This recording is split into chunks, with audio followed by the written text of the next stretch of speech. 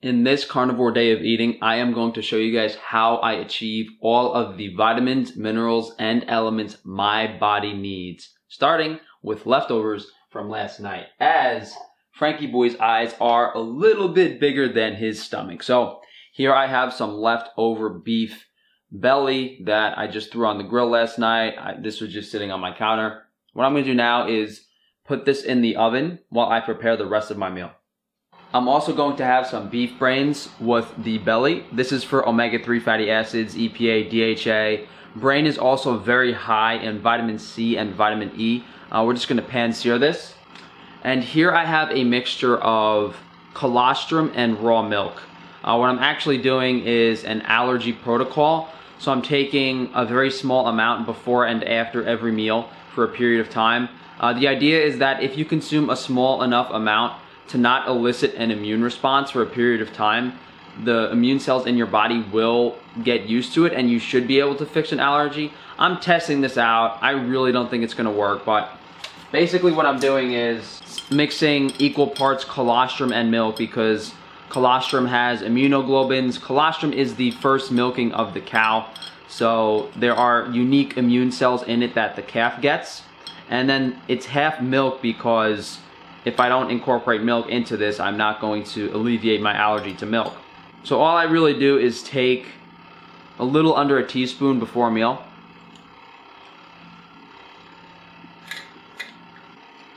And the reason I'm not so optimistic about this is because I was using a tablespoon before and after meals, and that made me break out like crazy. I did get an immune response. So we'll see how this goes over the next few weeks. I will keep you guys updated and let you know if it works. But let's fry up those beef brains. So I always dry off the surface of the brain before I sear it. This is going to help me get a nice crust. Here I just have some grass-fed beef tallow.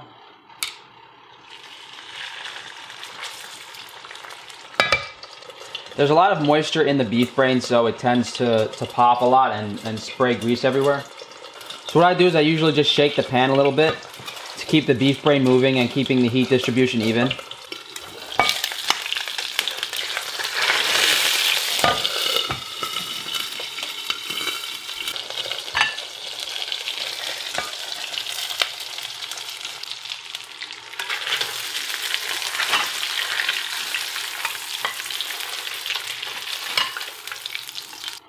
Okay guys, that's my crispy seared beef brain.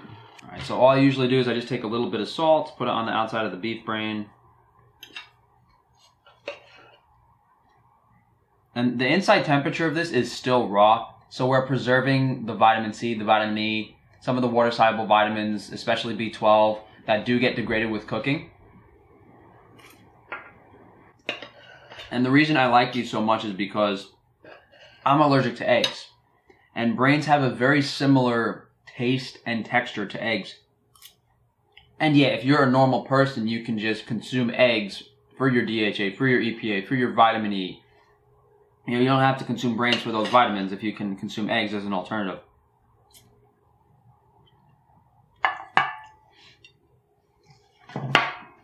So the brains are literally enough DHA for the week.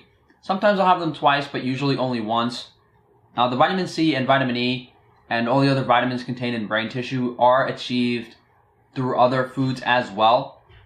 Although for me, brain is definitely a considerable source of those vitamins specifically. Now this navel belly, the beef belly, is primarily for calories, but since it is grass-fed and vitamins are stored in the fat of grass-fed animals, we're achieving an overall net increase in fat-soluble vitamins in the diet. And this is why food quality is important. When you're consuming 2 to 3 pounds of meat per day, if it's all from high quality sources, your fat-soluble vitamin intake will be substantially higher. This makes us able to get enough retinol, enough of the B vitamins, vitamin C, even small amounts of vitamin D3 in some cases, vitamin K2. We're able to achieve these nutrients without having to seek them in other ways. Normally, someone might have to consume liver or a bunch of other organs if their meat is not nutrient dense. I usually just cut a piece, sprinkle a little bit of salt on it. Something about leaving the steak out overnight on the counter, the flavor changes dramatically the next day. I would say I like it a little more. Now, I'm not actually too hungry. I could have stopped eating after I ate the brain, but my goal lately has been to put on excess body fat so I can fast for a prolonged period of time. So the plan is, put on 5-10 pounds of extra body fat, fast for 2 weeks, repeat the cycle. So I'm finished with most of this, but I still got a couple more things to do for my meal. Okay, so I'm just going to do another teaspoon of the raw milk and colostrum mixture.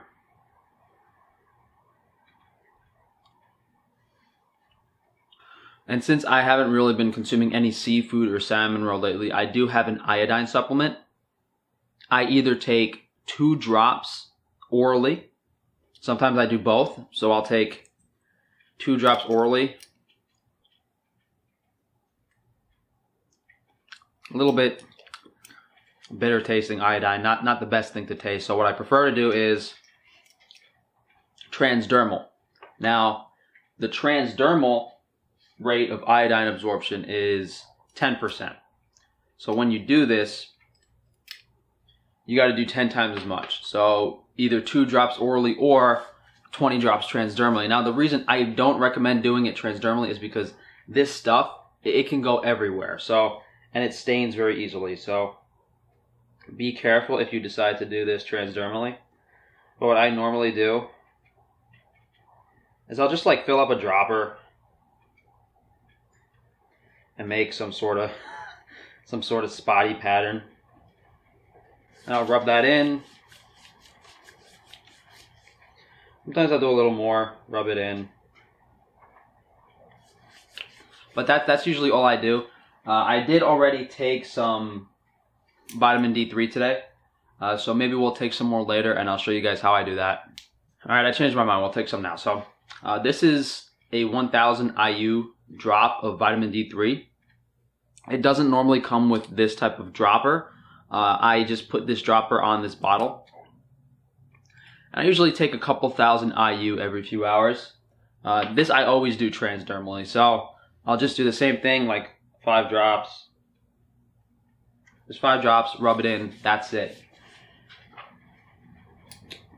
The reason you don't want to take vitamin D3 orally is because they use hexane to extract the D3 from sheep wool. So there's definitely something in the manufacturing process from a chemical standpoint that we probably don't want in our body. And also rubbing it on your skin is a much more natural way to achieve vitamin D3. So in regards to nutrients, I already have gotten everything I need. There really isn't any vitamin or mineral that's missing from what we've consumed so far. Maybe you can increase your vitamin A intake a little bit with some liver, but it's not necessary. It's also worth noting, you guys do rub iodine on your hands. It does take a couple hours to go away, so just bear that in mind. But I'm probably going to do some work, go to the gym, and sometime later we'll have another meal possibly. It's 1:30 p.m. right now. Usually I do 1 or 2 meals per day. Today it's looking like I'm going to do 2 meals, but we'll see what I take out later.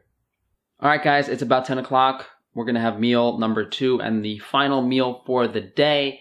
It's just going to be a repeat of meal number 1, except we're going to add in a little bit of extra fat and we won't have any organ meats.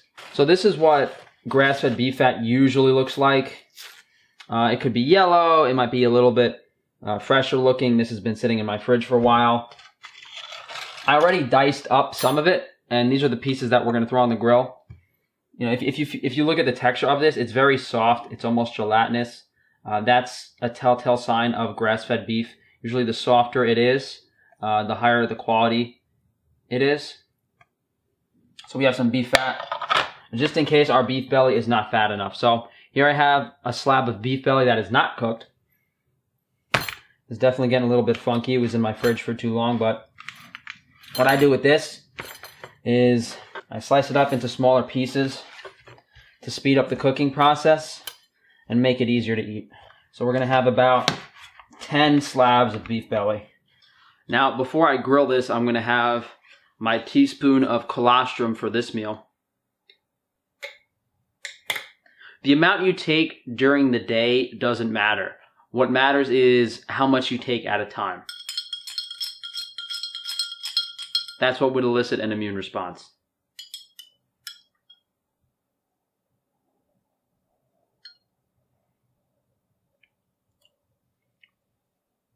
Some of you guys may have seen this in my past videos. I have a gas propane grill that I put wood in. So I have some old grates resting on top of the burners here. I took the grease plates off so that I could have the burners directly exposed to the wood. Then I just put wood directly over one of the burners. I light the grill. Now I'm going to give it a few minutes and we'll have a nice wood fire. Been about 3 minutes, fire's starting to come up here. What I like doing first is I put the fat on the grill, because fat is literally a fuel, so it's going to accelerate the growth of the fire incredibly quickly. And you can't really burn the fat, because instead of burning, the fat just melts.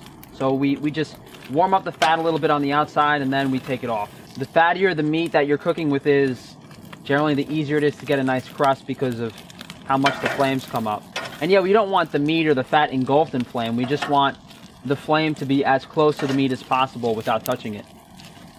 That's how you get a nice wood flavor without that burnt creosote flavor. There's a very fine line between a black crust and a dark brown crust. So the fat is warmed up a little bit. I don't want to go too crazy. But as you can see, that brought the flame up a lot. And this beef belly is super fatty itself, so you probably don't want it too close to the flame. Here I just have this is just some sweet Italian sausage from my sister's lunch tomorrow. I'll throw that on the grill after I'm done cooking my food. But you know, the nice thing about being on this diet and cooking every day out here is I can cook food for my family too. Whether it's grilled chicken or more steak or sausage, whatever. Regardless of what I'm cooking out here, I don't usually finish cooking it on the grill. I just get the crust on the grill, then I finish it inside in the oven. It saves me time. So I'm going to finish cooking these sausages up. I'm going to bring the meat inside and then we'll eat. If you guys are curious, this is just a jar of bison fat. I use this in case the meat is really lean. So I'll use the fat to baste the meat just to flare up the flame. Something like a really lean steak or chicken. This looks awfully familiar, ladies and gentlemen. It is awfully familiar. And we're not really achieving anything more that we need to in this meal. The nutrient density for the day is already adequate. What we're doing here is predominantly calories, but since the food quality is really high, we are getting all of the fat-soluble vitamins to some degree. The only difference in this meal is that I do have some fat separately. And what I like doing is eating some fat first. 2 reasons. 1, fat is very nutrient dense. It's very satiating. Fat-soluble vitamins are stored in the fat. And 2, fat is cheaper. It saves money on food essentially. So I just put a little bit of salt on the fat.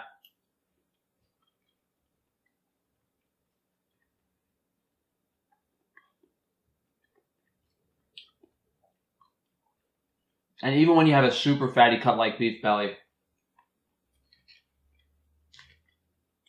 I still usually have a little fat before.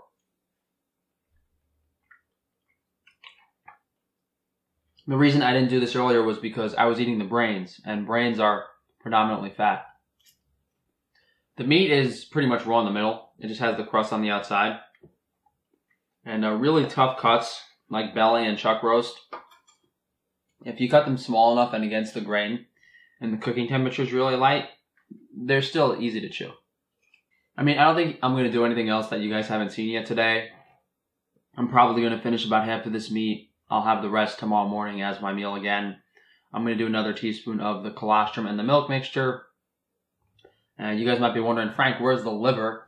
I haven't been able to get my hands on any decent quality liver lately, so hopefully I can get some more next week. You guys will see me eating liver again next week. If you guys are looking for this stuff, I mean, go to your local farms, go to local slaughterhouses, abattoirs, and ask them for the cuts. Don't expect to go there and spend like $50 a week on meat. If you want to do a custom order or you want someone to get something for you, it has to be worth their time and usually at least $200, $300, $400 worth of meat. But outside of that, we've achieved pretty much minimally inflammatory, as nutrient dense as possible. With the exception of some liver, we could have increased the vitamin A content slightly. but that's not necessary with, you know, the amount of quality animal foods we're eating today. There's plenty of retinoic acid in them already. Thank you guys for watching. Please like the video, subscribe, hit that bell icon, and share the video if you can. If you guys do want to support me, check out some of the YouTube videos that I'm going to link at the end here and some of the other videos on my channel. Outside of that, you guys enjoy the rest of your week.